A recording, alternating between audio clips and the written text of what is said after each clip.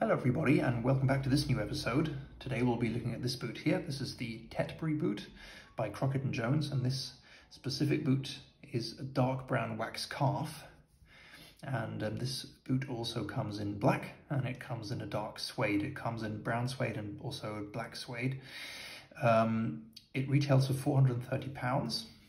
This waxed calf model, and it's become quite a popular model in recent years, and I think that's also due to its feature in the 2012 James Bond film Skyfall. It was featured in the opening scene in Istanbul and also in the Shanghai scene where James Bond wore this boot. He wore it in black. This is the dark brown color, but other than that, it's exactly this model. It comes on the 348 last, which is also a popular last, and features this really nice chiseled toe here, and not square, but sort of, yeah, it's a chiseled last that really is very elegant, timeless, and at the same time it's quite modern. So it's not a very classic last, but at the same time really timeless. So I'll like to share with you my experiences with it. So maybe if you're thinking of buying this shoe, you'd know what to look out for, maybe some pros, some cons, things that I may have done wrong with this shoe, and yeah, just generally my impressions of it.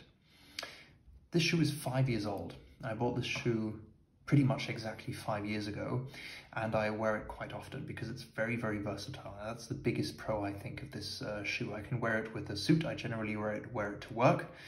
On rainy days, especially because of the day-night rubber sole, which you can see here. It's very durable. Also, the leather itself is quite a rugged leather compared to some of the other calfskin shoes. This is it has these oils that have been that were introduced to it during the tanning process, which makes it slightly more resistant to varying weather conditions. It also wears really well with jeans or chinos. So I've worn this shoe also when I say I'd go out to a very nice restaurant. I could wear this with a sort of a casual outfit to just to dress that outfit up. But like I said, it really goes with many, many different outfits, which is why I really love the shoe, and it gets a lot of time on my feet. Having said that, or like I said, I also wear this shoe whenever I know it's going to rain, when I have to go to work and I don't want to wear a shoe which has a leather sole. I'll go for this one. Now, it hasn't happened a lot, but occasionally this shoe has been caught in very bad weather and it's been soaked. And over the years, of course, it doesn't really matter what kind of leather you have, any kind of leather, if it gets soaked, it's not a good sign.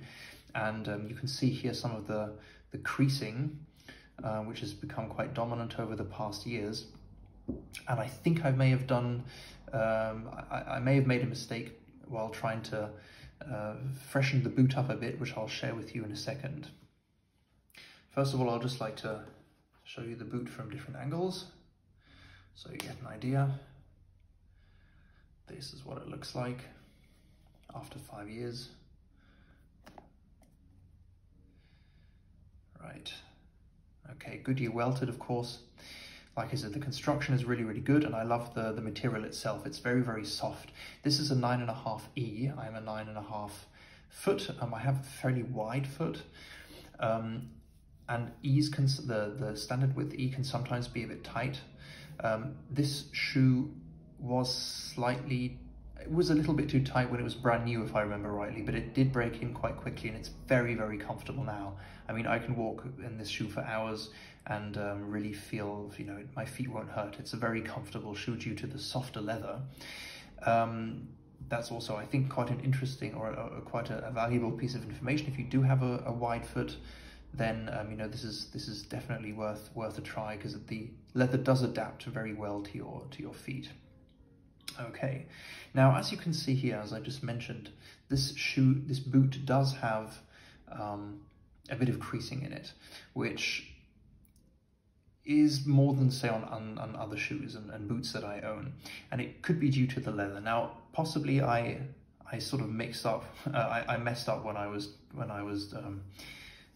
caring for the shoe, and I'll tell you how it happened. Well, first of all, it got wet over the last couple of years quite a bit, and whenever that happens, you know, the leather dries out slightly more.